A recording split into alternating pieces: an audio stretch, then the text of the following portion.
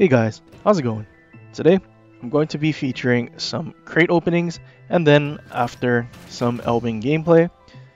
The first thing I did when this update released was buy a bunch of stuff from the store, mainly because it just seemed like a good price, especially the $100 for 54,000 doubloons. I do spend quite a bit on doubloons in this game, and that's honestly just a really good deal, especially since I can log in through my phone using mobile. And basically, there's no reason for me to miss out on collecting all of the calendar bonuses. So I know one of the things about these crates that most people don't actually enjoy is the fact that getting ships are quite RNG. A good thing that has come from the past updates is the fact that they have added a guarantee system. So with these Mega Santa crates, you can guarantee get a ship out of 30 crates if your RNG is that bad. So far, opening my 20 crates, I did receive a Wichita, and well, here I just received the Algeria W, which honestly I was happy about since that ship does differ from the tech tree by having a main battery reload booster. So far, I have spent about 38,000 on these 20 mega crates, and I just got 2 tier 7s and a tier 6 ship out of the crates. Adding up their doubloon value in the store, it's actually at 47,500 doubloons, which is actually more than I paid for in these 20 crates that I actually bought. My RNG in getting these 2 tier 7s and tier 6 has to what I would assume be the fact that I do have most of the tier 5s and also tier 6s, so there really wasn't many ships for me to get out of the pool. I'm actually happy that I got the Algeria W out of the crate instead of, say, the Georgia W, since that ship is basically a copy pasta. I was very pleased with purchasing those crates since I basically profited in the doubloon value just by getting those 3 ships. I also got a bunch of free crates, which you see here, and I got a bunch of tier 6s and both of those winter ships. However, they both don't have any differences compared to the regular premium ship, so I most likely won't be playing them. Obviously, everyone's experience when opening crates will be different, and don't take my experience of obtaining a bunch of ships thinking that you will obtain the same amount of ships or doubloon value that I have, but I do know people enjoy those crate openings anyway. Moving on to the Elbing gameplay, this is a destroyer, like I said, I've been waiting for a very long time, ever since they released it through the auction. This is one of the ships that honestly offer one of the most unique playstyles on both PC and now in Legends. Now, the main reason why that I've been waiting for this ship and am extremely excited about it is because of the main guns. The ship has 150mm main guns, however the AP penetration values are similar to that of the Hindenburg, which is the PC tier 10 heavy cruiser for the German Navy, and that German cruiser is a 203mm cruiser. So having these 150mm guns and having penetration values similar to that of the Hindenburg allows you to citadel cruisers at some pretty ridiculous ranges.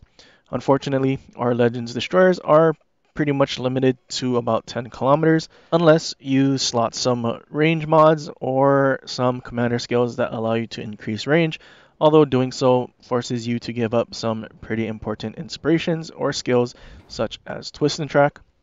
Along with the Elbing's increased penetration values, it also has some increased penetration angles, meaning that some of the ships that are actually angled towards you, you can still penetrate its armor, which is why I was shooting AP at that destroyer when it was spotted, because if it had turned away and allowed my shells to arm, I would be dealing full penetration damage, which would be around 1300 damage per shell. Another great selling point of the Elbing is that the hull is 25mm, at least in the midsection, so destroyers that shoot HE at you will most likely shatter on your broadside, and they will not be able to deal damage unless they switch to AP. If you simply stay angled, or you're kiting away and you're angled firing your back guns, since they are both located on the rear, Most destroyers and some light cruisers will actually struggle to deal any sort of damage to you. If you do turn away, like I am trying to do here, you can use most of your guns while kiting away and mitigating damage. The enemy Hayate is shooting HE at my broadside, and as you can see, most of it is actually shattering and not actually dealing much damage. I do switch to AP as the Hayate turns away, and I do get a bunch of overpen still. I forgot to mention that this is actually my first game, so I was still trying to figure out where the angle is, where we can still get penetrations, and then get some full damage on destroyers using AP. After being shot at quite a bit by the enemy Hayate, I still have 27,000 HP because, well, this ship just has so much, and, well, the armor just simply helped us there. I am going to fast forward here to save us on some time, just so this video doesn't go too long.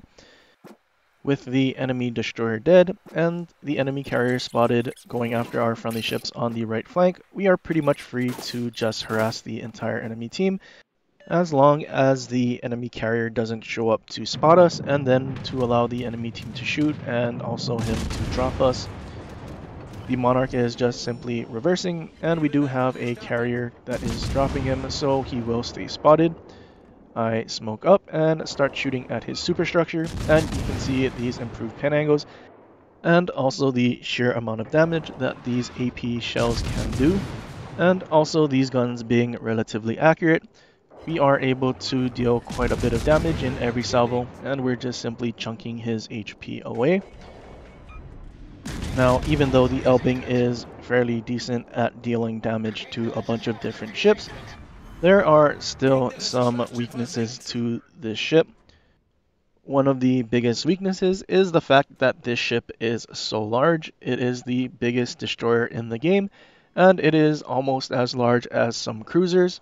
The HE DPM on the Elbing is also very bad, having an HE alpha of 1800, which, to put that into perspective, is less than a ship like Fletcher that has an HE alpha of 1900. The main battery reload is also fairly slow for a destroyer, being at around 6 seconds after slotting the reload mod in the 4th slot and having Bay as your commander using Observant Rage. The ship, being extremely large, also forces it to have a very large turning radius and also a fairly sluggish rudder shift.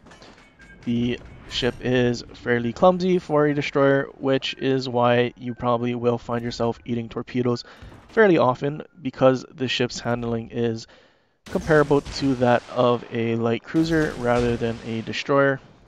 The Elbing's torpedoes, even though they have quite a long range, are also very slow, so the slightest of adjustments from some ships will simply throw off your aim significantly. Here we see the poor turning radius in action. In any other destroyer, I'm pretty sure we would have made the turn there.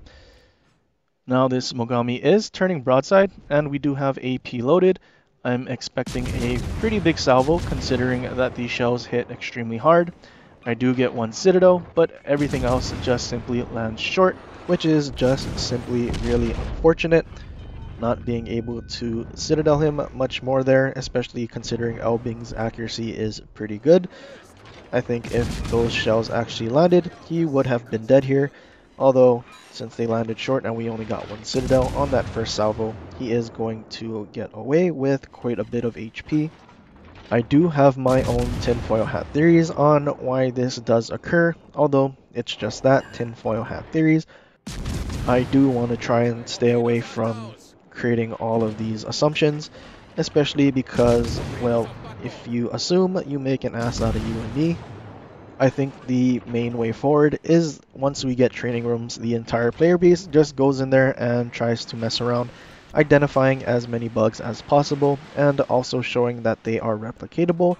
Once we do that, then we can send that over to Wargaming, and then they actually have a better idea of what's actually causing the issue. Although there are still a bunch of bugs that haven't been fixed from the game's release, such as propulsion mod making your ship reverse faster than normal, so I don't have a hope that they will fix it quickly. We did do a bunch of damage to the Mogami though, even though we were only able to land 2 Citadels. If our shells didn't land short and we did end up getting more, Mogami definitely would have died there. Now the enemy Saipan is starting to come after us again, and something I forgot to mention is that this ship does have access to a smoke generator and also defensive AA fire. So if you ever find yourself being harassed by a carrier, you do have ways to either shoot down planes or disengage using smoke, and it is a fairly decent anti-air suite since the range of the AA guns is actually 6 kilometers. The Mogami makes the same mistake of sailing broadside to an Elbing, and we do end up getting 2 more citadels and also kill him off. This is still a fairly close game, so now I want to try and take advantage of sailing in the enemy cap and trying to delay their points and allow us to catch up since we are down on points even though we have the same amount of ships remaining. The Saipan returns and I do use my defensive AA fire. Whenever you do use the defensive AA fire, I do find that it is relatively effective. And, well, even though this is a Saipan, I assume he most likely used his button to decrease the damage that his plane takes. And as soon as it does run out, we simply shoot down the remaining number of planes that he had. Now that there is an enemy Edinburgh charging in to defend their cap, I do decide to start turning away, and just in case he does just simply get to charge in, I can stay angled away, mitigating his AP from pinning my hull, and then also being able to fire most of my guns. The torpedoes that I launched preemptively for the enemy battleships that were pushing towards our cap does actually land on a battleship, and I do get some additional damage. And unfortunately, now that our friendly cruiser has just yellowed into the cap and ended up dying, and also the enemy CV coming to spot us, I need to smoke up in order to not be spotted with a battleship in front of me and the Edinburgh behind me. If this CV was allowed to spot me, I would simply be focused and most likely killed off. Now, all we can really do is wait for our friendly carrier to spot some of these enemy ships and also the enemy planes that will most likely be above us. I am concerned that the enemy Edinburgh is basically charging at my smoke with his sonar active, so all I really can do at this point is just pay attention to the capture, and then as soon as it gets contested, that's when I know I need to start leaving, because that's most likely when the Edinburgh will be getting close to my smoke screen. Unfortunately, the Edinburgh gets into the cap at the same exact time that the Saipan does drop torpedoes in my smoke, and, well, I do eat one. I still have about 13,000 hit points, and all I really can do now is sail out of the smoke and towards the enemy battleship. The third enemy ship is coming in from our north spawn from that right side instead of going towards our cap. So now really our only opportunity to leave is by sailing straight at the enemy flange and trying to keep the smoke in between the Edinburgh. Being in between 3 ships, and then also now the enemy carrier showing up, I have to start shooting at something in order to get him off the board to increase my chances of surviving. Ideally, I would have turned right to duck behind the island from the enemy flange. However, with that enemy Kansas coming in from that right side, I simply don't have anywhere else to go. So I just have to do my best to dodge the enemy Edinburgh's guns and make sure that his AP does not arm on my ship. I call target on the enemy Edinburgh, and my team does actually shoot at him, and they do a decent amount of damage. Now I do stop and start reversing towards the Edinburgh because now I am getting a little too close to the enemy flange, which his secondaries will definitely cause a problem. The Edinburgh does turn his ship broadside to try and angle towards our friendly teammates, and our pen angles are actually able to citadel the Edinburgh, and we do get away, although this enemy, I said flange, the La Foudre is still here, and well, he is on a low enough HP that we can put a couple of salvos of our AP into his broadside and kill him off. Now we have the enemy Kansas on the other side of this island, and we do not have our torpedoes yet, so we aren't actually able to try and YOLO him.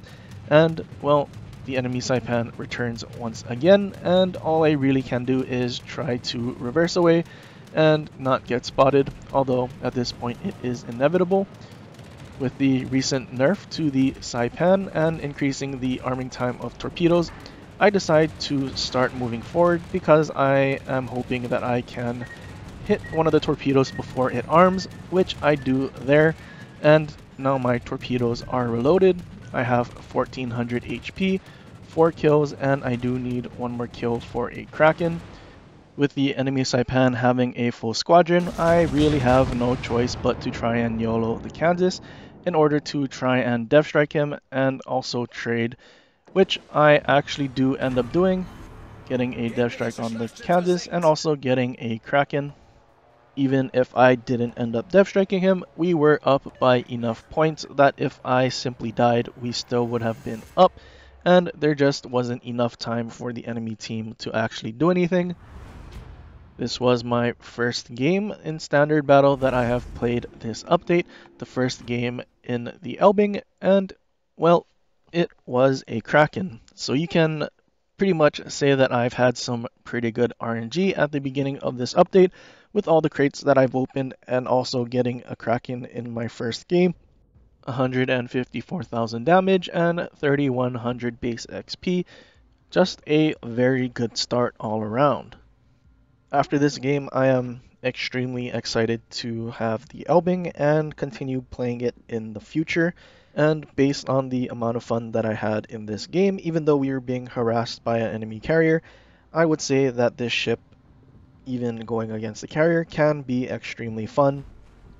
Going into my build, I do use Eirik Bay on pretty much all of my German destroyers, mainly so I can double stack concealment inspirations and then have Sims as the third, Bay's base trait, and then Swirsky for double concealment, and then obviously Sims as the inspiration, allows you to have excellent concealment and great survivability, which is honestly one of the reasons why I really enjoy playing the German destroyers and also the Pan-European destroyers, since you do use Swirsky as your commander, and then you can stack Bay as your inspiration with Sims, having the same exact effect.